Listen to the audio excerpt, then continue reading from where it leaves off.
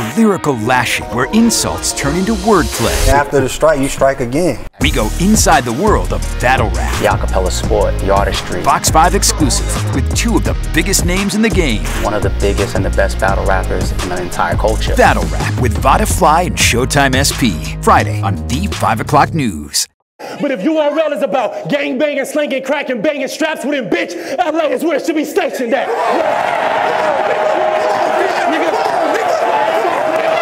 You already know what it is, man. Salute to the subscribers, that notification gang. I gotta say salute to every single one of y'all.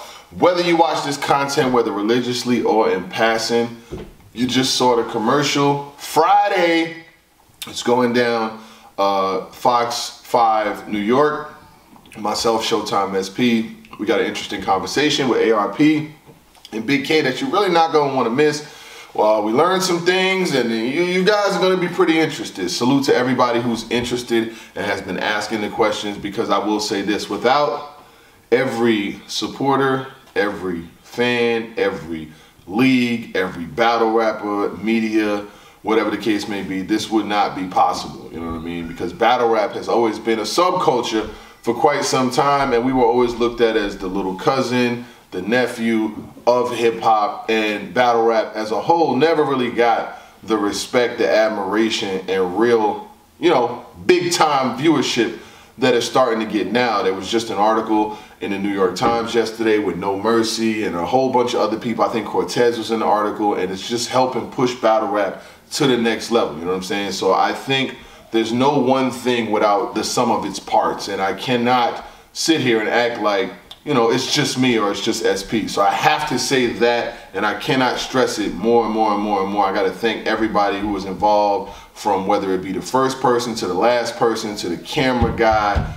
to everyone. You know what I mean? Like without you guys, there's no us. You know what I mean? So I have to say thank you. I appreciate all of the love, support, admiration, even the hate. Trust me, everything counts. You know what I'm saying? Some people always be like, well, why you never say nothing about this person? No, why you never say nothing about that person? Because keep going up the ladder. They mad, make them matter. In life, what you got to do is you got to find ways. Like, you don't want to turn off people from hating. You know, they're going to do it anyway. So you might as well always give them something to talk about. When this came out, there were people online that were going crazy. Oh, we got to get him out of here. You got to go. And I'd be like, dog, I've been here almost 7 years. I got my own fan base. But I didn't lose a single subscriber. I didn't lose a single viewer. And I didn't lose a single follower. So that happens, but you got to, once you see, you know what Jay-Z said?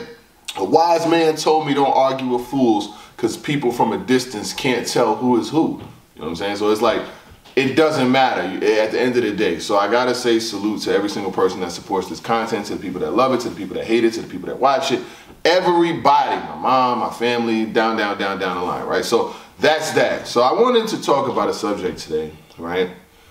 Where is B-Dot? It really don't make me no difference. I asked my grandma if Jesus was black and she told me I'm tripping. Meanwhile, the police just shot another nigga up. Like, when you think about it, right? So when I started doing these like topics and thinking of different subjects, like I said, I did the K-Shine joint.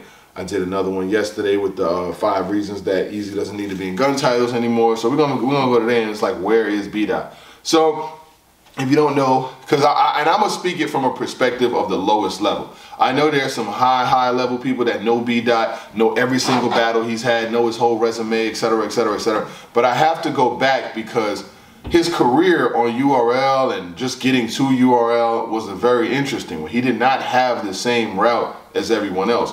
Back then, it was the Proving Ground system. And listen, I don't want nobody calling me today, you know what I'm saying? Will leave me alone. This is just my personal, unpopular opinion. This is just my perspective. And that's just what it is. I don't want nobody calling, yo, but it was this and it was that and it was that, nigga. It's my motherfucking opinion. I really don't care. And like I said, as far as the show, salute to the guests that were on there. ARP and Big K, you know, we good. ARP, you know, he facilitated it. Me and Big K is cool. He unblocked me. We follow each other now. You never know what happens. So that's another thing. Don't be asking me, well, why this person ain't there? Why that person ain't there? Why you ain't got Smack up there? Listen, every single league, they can find me. They can get in contact with me. It's not my job to go finding people and asking people. When them people is in position, they don't call me. So it's not my job to call anybody or to beg anybody to do anything. It ain't gonna happen. I work for the producers. I don't work for any of these leagues. So that's one thing, because I know y'all gonna come with that bullshit. Find me, I'm not finding y'all. Whoever it may be, it's just not gonna happen. I'm the captain now. So B-Dot didn't take a traditional route to get to URL, you know what I'm saying? He started battling on the West Coast. He was on LA Battleground. Poppin', nigga, Kendrick Lamar. Out here, my nigga B-Dot, video shoot. We out here. Legendary. On the record, video shoot for you. Had to classic West Coast shit. Might be doing that shit right now. Right. What's poppin'? Even giving these babies iron like we raising anemics. You down to catch a bullet head, said he said? Bet you ain't trying to entertain that shit, but in order to dodge these bullets, you gonna have to Floyd May that shit, you know, TMT. Cause I'll pop up on him out of nowhere, snapping shots like TMZ. Put him in the EMT. Once that Smith make him perish, he gonna need a sermon, EPMD.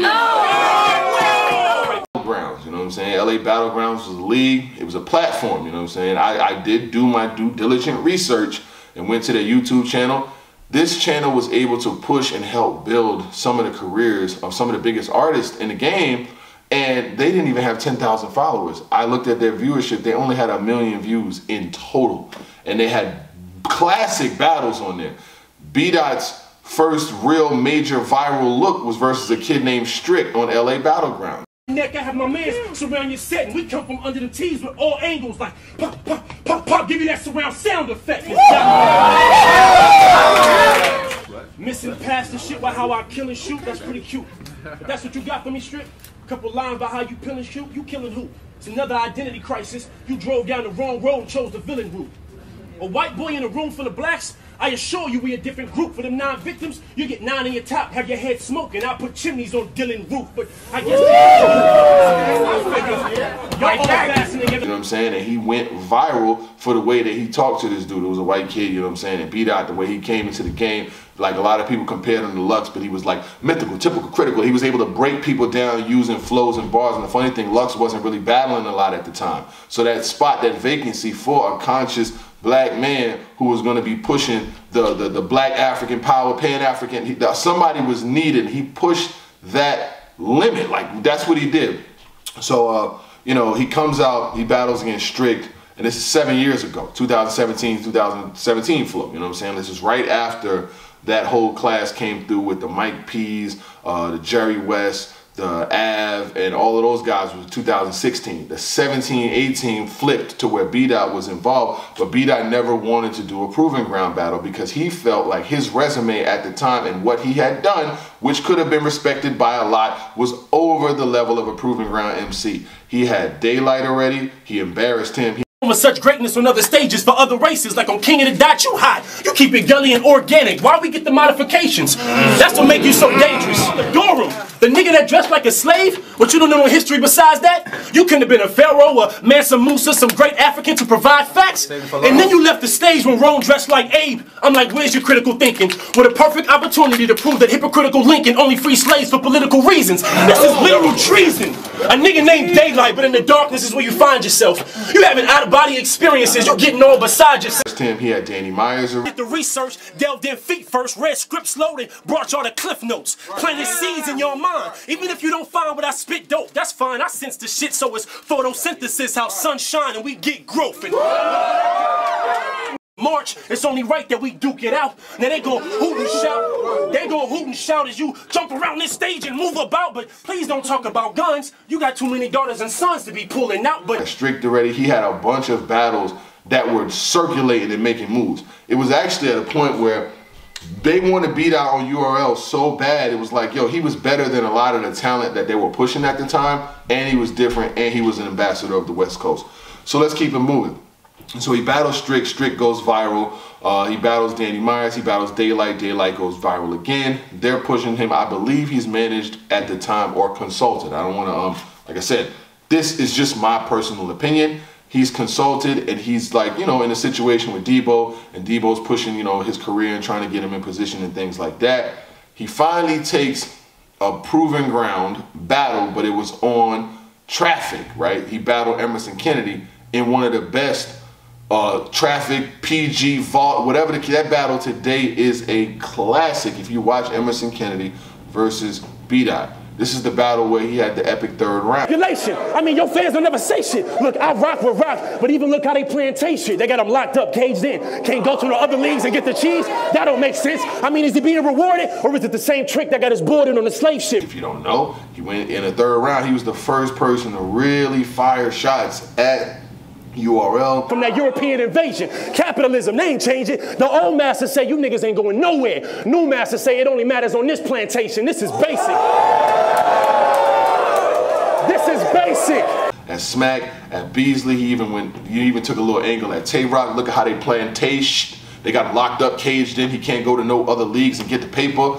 They say it don't matter. It only counts in battle rap. But here they say it only counts on this plantation. Like, he shook the room. Smack had to stand there in front of B-Dot in LA and get admonished, you know what I'm saying, talking about the leagues, about the chains, about the system, about breaking out, about, you know, he said they try to treat B-Dot at home. Well, they go over there and they treat me like how you treated Sharon. Like, he was saying, he was one of the first ones that was speaking up against whether it was unfair practices, whether it was things that he saw people doing. He said, I had to do this for me and for the other guys like the Gyms and other dudes that had the Losos, because it was at that point, there was Loso, it was B-Dot, and there was a couple of other MCs who were really, really, really established, A-Ward 2 at that time, really established outside URL, but they wanted them to go through the same system and process at the time, which was the Proving Ground system, which the Proving Ground system was successful for some years, but towards the end it fizzled out because of a lot of things. And this is, like I said, this is just what I heard. I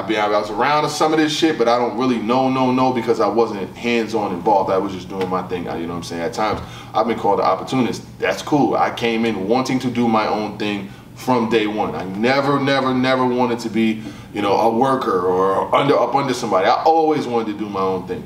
And now we're doing it. So, you know, these guys that came in with established records already. B-Dot had already had viral moments. He already battled Daylight. He already battled Danny Myers. And it's LA Battlegrounds who actually laid the foundation for some of these battles to happen. They helped ruin careers like Geechee Gotti battled on there. Coffee Brown battled on LA Battlegrounds. A lot of them cats from the West Coast, when they wasn't getting looks on the East Coast and they wasn't on URL, because at the time, a lot of, like, if you wasn't on URL, you wasn't a Proving Ground rapper, you wasn't in their system, it was very hard to get looks, because at the time, YouTube was everything. I never knew or thought that it would get to this point to where now you got leagues that don't release no battles on YouTube. Before, YouTube was the engine, the vessel, and everything. And at the time, LA Battlegrounds was a way for people to get seen. They had the strict battle, and then, you know, B-Dot eventually did a Proving Ground battle, and then he went to the URL. You know what I'm saying? He went to the URL, and he had a pretty serviceable run. Like, B-Dot had a really good run on URL. He had the battle with Saga on the roof, and I'm not gonna go through every single B-Dot battle. I'll be here for fucking 2 hours. And I know y'all probably would watch it, but, you know what I'm saying, the clip is shoot, I got things to do. So, he had the battle on the roof with Saga. That became one of his name became Rooftop Dot after that, you know what I mean? He became Rooftop Dot, and everybody wanted to see B-Dot on the roof. It even got to the point where he started going at Beloved, and Lux, you know, Lux did respond in different records and things like that. And I do think, let's just say it like this, I want to fast forward, but I'm gonna get back to the point. If I do see B-Dot come back, or if he does come back, I would hope to see it versus Loaded Lux. I love what Loaded Lux is able to do. Hey, Nikki, load up, Nikki. So shout out to my girl Nikki Knowledge, man. I gotta actually gonna put something out for the Queen of the Ring. I mean, not Queen of the Ring, I'm bugging. For the Chrome 23 joint that's coming out. We got something I'm gonna drop, you know, about the 40 bars and Yoshi. But let's get back to it. Nikki, get this to Lux. Get this to Lux, Nikki. Get this to him. I know you can get it to him. I said that if he does come back, I would like to see him versus Loaded Lux. The reason why is because, you know, Loaded Lux, his last battle against Geechee Gotti, like all these legacy battles, big name battles, and put him versus the big name, and a lot of those battles don't turn out good.